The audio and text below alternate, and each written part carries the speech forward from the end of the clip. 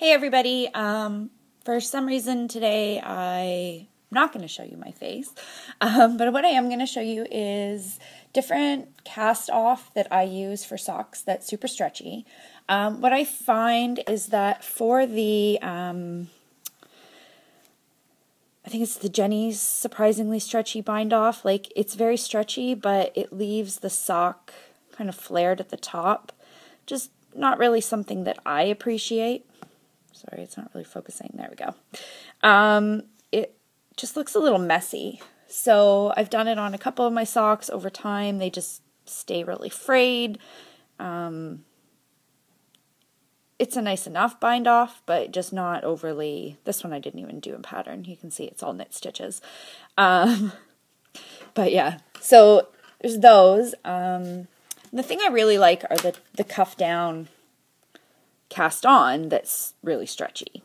So that one's great.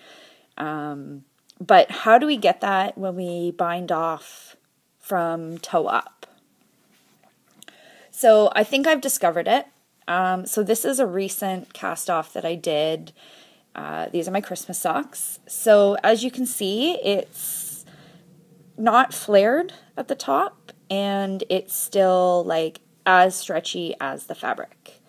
So in terms of how I did that, I'm just going to show you quickly. Sorry about my scratchy needles. My favorite needles broke last night while I was finishing this sweater. So this is a sweater cuff. It's the same if you're doing sock. I prefer to do this in a 2x2 rib. So that's what we have here is 2 knit stitches and 2 purl stitches rib. And okay, so I'm just going to show you exactly what I do. So I'm at the part where I'm going to cast off. So I will just, sorry, this is a little awkward. I've never done a video like this before. Okay, so I'll do my first knit because it is a knit 2 part. So I've done my knit. Sorry, I'm trying to hold it where I'm not blocking it. So then I'm going to do a yarn over.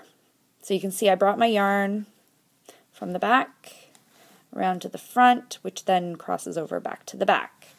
Then I will knit my next stitch. So essentially I have a big gaping hole. Not ideal, but what you do is pick up the first stitch. You can actually pick up both at the same time, sorry.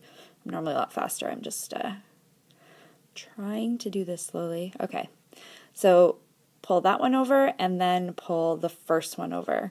So although you do a yarn over, you still cast off both. Okay, then don't do another yarn over, but bring your yarn to the front and purl your next stitch. Okay, then take your first one and bind off over that purl stitch. Okay, then before we purl the next one, I will do a yarn over and a purl. So I'm doing a yarn over every other stitch. Okay, and slip 2 off. Okay, so now I'm going back to knits. Knit 1, bind off, yarn over, knit the second one, and cast off, bind off, cast off, 2. Okay, so you can do them together like that as I just did. You can do them one at a time, whatever makes you feel more comfortable. Take your time with it. As you can see, it's stretchy. It doesn't feel overly stretchy at this point, but then it's the same stretchiness as the fabric. So I'll just do it one more time to show you. So now I'm going to go back to to purl. So I brought the yarn to the front, purled 1, and bind off, then yarn over, purl the second one, and bring it off. So now it's a knit. Sorry. Now it's a knit, so I will just go and knit, no yarn over, and then a yarn over and the second knit.